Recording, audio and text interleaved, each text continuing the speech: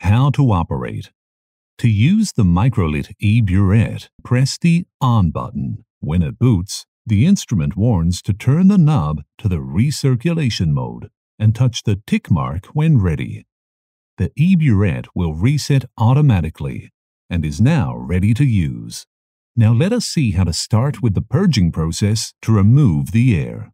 Select the purging mode from the home screen and repeat the same process to switch to recirculation mode again to purge. If the device is still not properly purged, repeat the same procedure until no large air bubble is visible below the piston. Now for titration. Remove the cap from the discharge tube. Choose the titration mode. Turn the knob clockwise to set at titration mode and touch the tick mark when ready.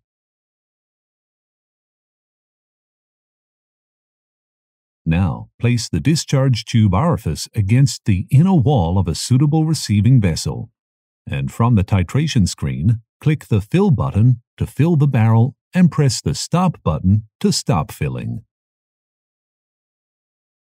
In order to achieve the endpoint very accurately, we have provided 3 individually calibrated dispensing speeds. Here we have hydrochloric acid as the titrate and sodium hydroxide solution as the analyte.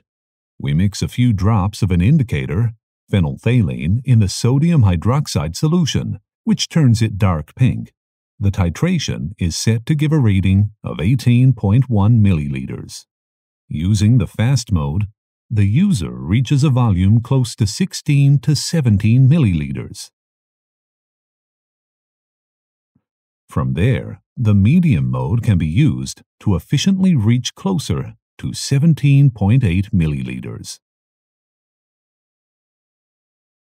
On approaching the endpoint or trite value, dropwise mode should be used to capture the first drop accurately, where the color changes. The readings can be saved in the panel on pressing the Add button. The double blink indicates that the reading is saved. Press the Tear button to reset to 0 and repeat. To end working with E-Burette, press the Exit button.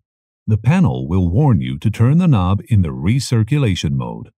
Click on the Tick button to proceed. The piston will empty the barrel and go to the home position. Press the On/Off button to switch off the control panel. Memory options. Recall button allows the user to access the readings stored in the panel memory.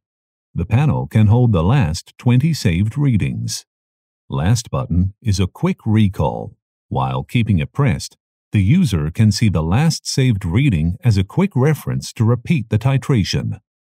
For light-sensitive media, Microlit also offers an amber-colored window. Simply unclip the default inspection window by pressing it from its top and remove. Now place the amber-colored window in the slot provided at the bottom of the housing and press it down until you hear a click sound. So if you want to use a Microlit E-Burette in your daily laboratory routine environment, then get in touch with us today.